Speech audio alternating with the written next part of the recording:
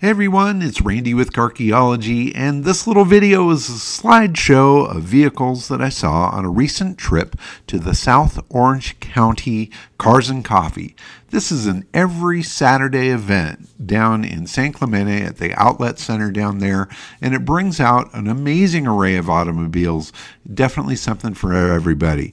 From the vintage stuff to modern exotics, it is definitely a fun event, and it's huge every single Saturday, which shows just how crazy the car scene is in Southern California. From NASCAR racer turned Bonneville car to Studebakers to Porsches, Citroens, Willys, Arrows, all sorts of stuff is here, and it's fun to see. Now, obviously, my focus is on the vintage stuff. I love seeing old things, but there is a large contingent of modern exotics, and I'll kind of dart through some of those as well. But for me, it's stuff like this Lotus Cortina that pulled up that was absolutely stellar, gorgeous little car.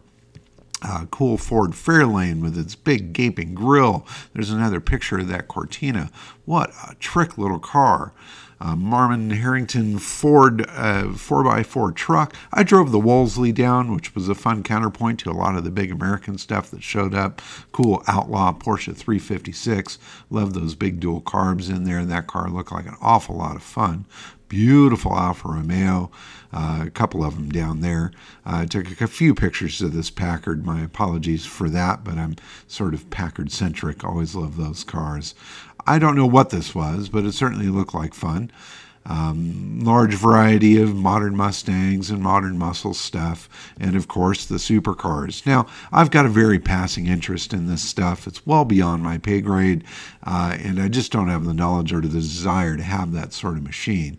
But I can certainly enjoy walking around and checking them out and seeing just how the crowd reacted to a lot of these modern supercars. And they were out in force. It was amazing to see some of these machines. Some of them, I really had no clue what the hell they were. Love the interior of that Ferrari, though. That was a really tough-looking machine. Nice wheel choice as well. Aston Martin, okay, fine. I'll take one of those. That would be awesome. Modern Gullwing Mercedes, sure, what the heck. Certainly would be an awful lot of fun to drive around.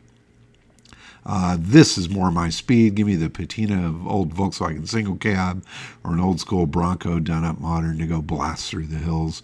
This thing was super badass. This is a 55 Chevy wagon turned ultimate 4x4. The details on that were totally insane, and I ended up following that car out of the show, and it was amazing. Big motor in that Trans Am. Here's a Chrysler Imperial with nice black California plates on it. Beautiful car. Here's that wild NASCAR turned land speed record thing with its exhaust pointed out the nose of the thing. Certainly not street legal. Neither is this kitty car with the cute doggy in it, but it was fun to take its picture as well. People loved the Wolseley. I don't know what a VinFast is. Never heard of it before. This thing was pretty awesome. Great colors and stuff on that. Modern wild Aston Martin of I don't know what model. This Koenigsegg ended up bringing out a lot of attention. People loved seeing that thing.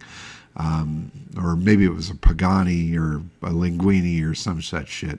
Anyway, back to cool old stuff. Porsches, love those things. And here I am driving out of the show and on my way back to the lab. It was fun to follow these cars out there and see all sorts of weird stuff like aliens on motorcycles. So I hope you enjoyed following me along on the South Orange County Cars and Coffee trip. It was a trip indeed. Thanks for watching. Bye-bye.